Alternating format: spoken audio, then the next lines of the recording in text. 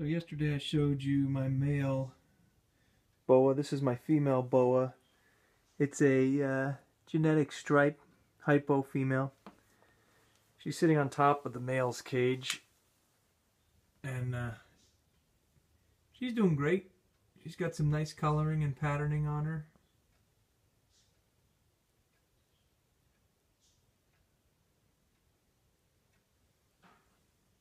She ate 2 days ago.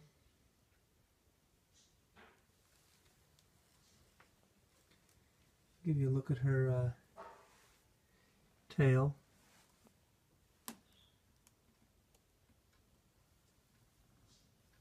This is the stripe, which is kind of cool with these connected saddles. And a pretty vibrant tail. This is who she came from. Got her at the Cleveland Reptile Show, which happens monthly on Sundays. So we'll have to get a larger cage for her, but for now she's in this large aquarium.